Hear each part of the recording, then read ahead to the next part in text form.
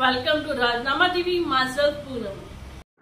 Congress leader Rahul Gandhi on Tuesday hit back at Prime Minister Narendra Modi over his remarks on the opposition alliance India and said, "Call us what you want, but we are India and will rebuild the idea of India in Manipur." Modi had slammed the Indian National Developmental Inclusive Alliance, or India has the most directionless the country has ever seen, and cited revealed names such as East India Company and Indian Mujahideen to assert that people cannot be misled merely by the use of the country's name. Parliamentary Affairs Minister Prahlad Joshi said the Prime Minister told a BJP parliamentary party meeting that the conduct of the opposition has been such that as if it has decided to stay in the position for long.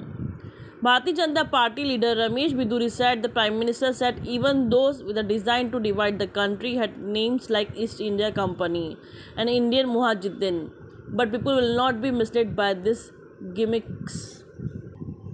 Former Union Minister Ravi Shankar Prasad said Modi told that the BJP leaders that Indian National Congress and the East India Company were founded by foreigners. He said people were also using names such as Indian Mujahideen and Popular Front of India, and their realities were quite different from what they tried to project. Modi remarks sparked a massive war of words between the opposition and BJP leaders. "We will rebuild the idea of India in Manipur," Rahul Gandhi tweeted.